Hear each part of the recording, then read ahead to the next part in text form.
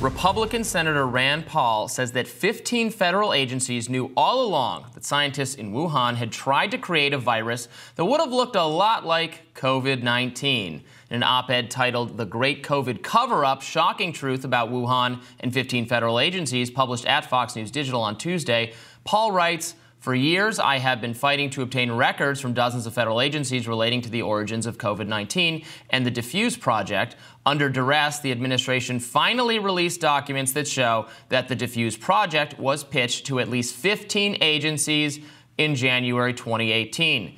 To elaborate on this bombshell, what he's calling a smoking gun, is Senator Paul himself. Senator, welcome back to Rising. Thanks for having me. Great to speak with you. So we've known, of course, that EcoHealth Alliance had pitched the Diffuse Project to, I believe, the Defense Department, did not procure funding for that project, although, whether that research was going on or had gone on anyway or continued is an open question. But now you're saying that it's far from this lone agency that knew about this project. Who else in the government knew that scientists were trying to get government funding to make a virus that would have looked like COVID? It's important to know that we only know anything about this because of a whistleblower. So in 2021, a Lieutenant Colonel, Marine, Lieutenant Colonel Joseph Murphy at DARPA came forward and he said he'd been looking for research like this because he was convinced that it was going on. He went to a folder, a computer folder, and he looked for this and it wasn't there. Then he saw another exchange between myself and Fauci, and he saw the tension heating up, and he went back to the folder and looked, and all of a sudden, the document was there. And the document indicated that Wuhan lab was working with UNC, Ralph Barrick, and with Peter Daszak at EcoHealth, and that a proposal was to take a coronavirus, which is not very infectious in humans usually, and make it more infectious in humans by putting a special cleavage site called the furin cleavage site in. Well, DARPA passed on this. DARPA said, well, damn, that sounds a little bit crazy to create a virus that could be so contagious, because coronavirus can be deadly, but it's typically not very contagious. Now you're going to combine deadly with contagious, you got a real problem. And so they turned it down. And so we always said when 2020 happened and we saw the sequence of COVID-19, alarm bells should have gone off in DARPA, and they should have come forward and warned us that Wuhan had already proposed to create a very similar type of virus. And no one did. No one from DARPA came forward. So we've always faulted the people at DARPA and think they were covering it up, other than the whistleblower. But now we know the presentation for this research was given to 15 agencies, including the NIH, and the NIAID, which is Fauci's division of NIH. And worse than that, not only were they briefed, the original Diffuse proposal, we now know, included work to be done at the Rocky Mountain Lab in Colorado that's owned by Fauci's division of the NIH. So it doesn't pass the credulity test that somehow Anthony Fauci knows nothing of this. So we've actually come up with another criminal referral for him, because in committee and help committee, he tells Senator Roger Marshall that he knows nothing of this Diffuse grant. And also in Missouri versus Biden, the court case, in deposition, he says he knew nothing of this Diffuse grant. And yet now we know his agency was briefed and his agency was going to be part of the original proposal. How might this have changed matters during the early outbreak, as conversations were beginning about where this could have come from? How might those conversations have been different had these agencies who knew scientists had sought to do research that could have led to COVID? How might that have been relevant during this discussion when the scientists very quickly, convalesced around the idea that no, it could not have, that's what they said in that article, the proximal origins paper, it could not have come from a lab? So most scientists who follow both the science of virology and the public policy, like Robert Redfield, he was head of the CDC, he's a virologist. He's been involved all the way back to the time of AIDS' origin. He's been involved in a lot of this discussion. He says that the one thing about animal viruses that's different than laboratory viruses is that animal viruses are very much adapted for animals. Makes sense. When they attack a human or they accidentally infect a human, they're usually not very infectious because they've been naturally selected to be good at reproducing in the animal. So they have to keep trying. They have several different forays into humans. And then by the luck of chance or nature, a mutation happens, they infect a human, and then all of a sudden it's more contagious. But this process takes a while, and they describe it as that the virus is clunky and not very good. So SARS-1 was a virus, a coronavirus, that led to an epidemic in 2003. It had a 10% mortality. That's why we were very worried with this pandemic, but it wasn't very infectious. Only about 8,000 people caught it. And because you could quarantine people because it wasn't going very fast, people would not go out and they'd stay at home while they were sick. And it pretty much, they were able to stop it through traditional quarantine. This one was different. From the very beginning, this coronavirus was wildly transmissible and got more transmissible over time, but was wildly transmissible from the very beginning. And so the way you treat this from a public health point of view, if it's an animal virus, you're thinking 2003 SARS-1, this isn't going to be that bad. That's why I think, you heard Fauci early on, like in January and February, there's a couple quotes from him where he says, it's not that serious. It looks, most of these things kind of peter out. That would be true if it were animal. But with all the evidence of it coming from the lab, that you would have been much alarmed more quickly, and maybe our testing, maybe our quarantine, maybe our travel, maybe we would have been able to advise some things earlier on.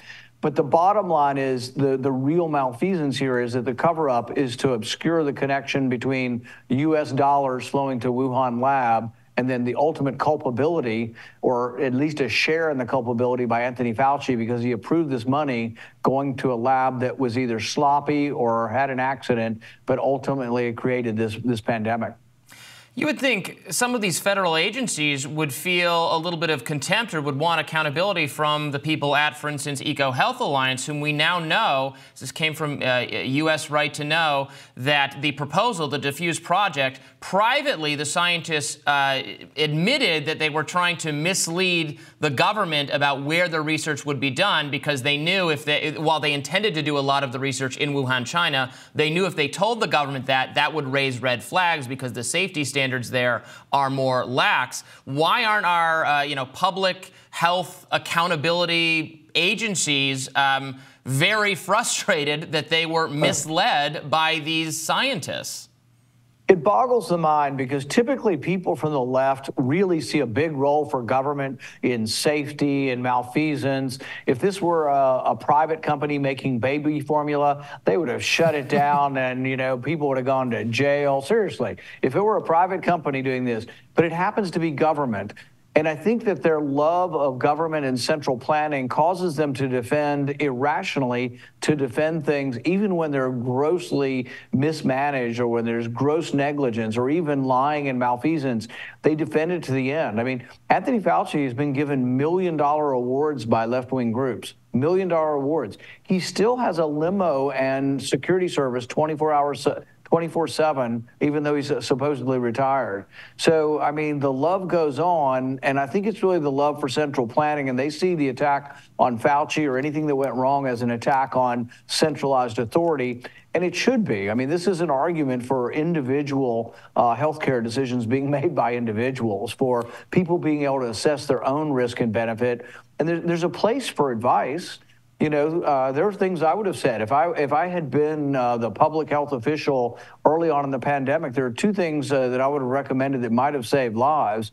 One of them would be to protect the elderly by having the people who take care of them be people who have already recovered from COVID, using natural immunity to try to protect. And it wouldn't be perfect, but it would be better than nothing, particularly when there was no vaccine. But then the other thing is trying to target things like the vaccine to people who are at most risk.